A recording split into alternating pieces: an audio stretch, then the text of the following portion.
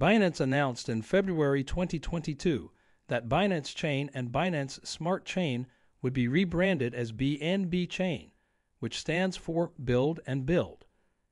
In order to strengthen and further decentralize the protocol, the Layer 1 chain for Binance was relaunched as part of a strategy to connect it to the BNB governance token. Binance has so far committed more than $1 billion to fostering the expansion of the BNB chain ecosystem. In the most recent development, opBNB, its very own Layer 2 scaling solution built on Optimism's OP Stack, was released. So let's first explain what is BNB Smart Chain. BSC, an EVM-compliant Layer 1 network, was developed when Ethereum's scalability issues were at their worst. The Ethereum network was still on the proof-of-work consensus algorithm, when BSC network was using the proof-of-stake. That way, it created a more adaptable network by using a more energy-efficient consensus layer that will work with the adopted execution layer.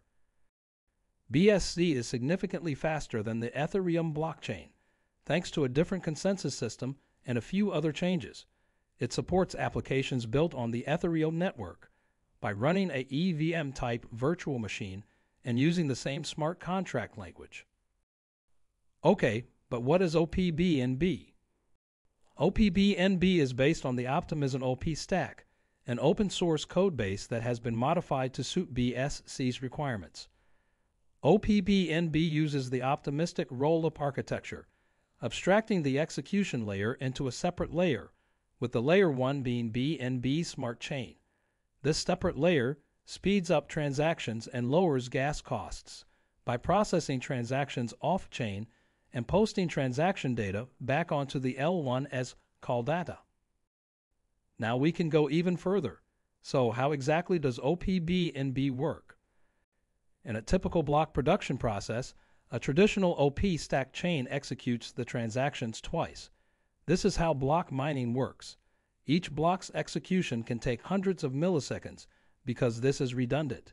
Instead of re-executing the transactions, opBNB optimizes this by storing the results of the initial execution in the cache, reducing additional execution time during block production. Asynchronous batch submission, which enables the batcher to submit batches of transactions without waiting for confirmation, is the final way that opBNB boosts its efficiency.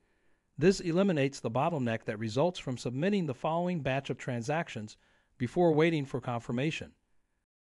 In conclusion, the new opBNB chain gives the BNB chain ecosystem the ability to process more transactions per second than it previously could, while preserving the EVM compatibility that was essential to its initial success.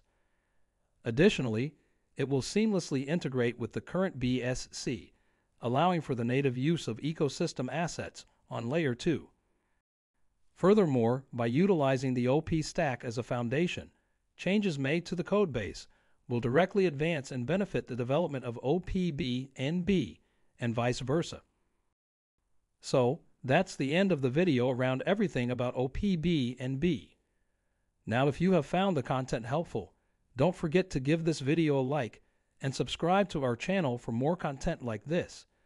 Thanks for watching and see you in the next video. Until then, goodbye.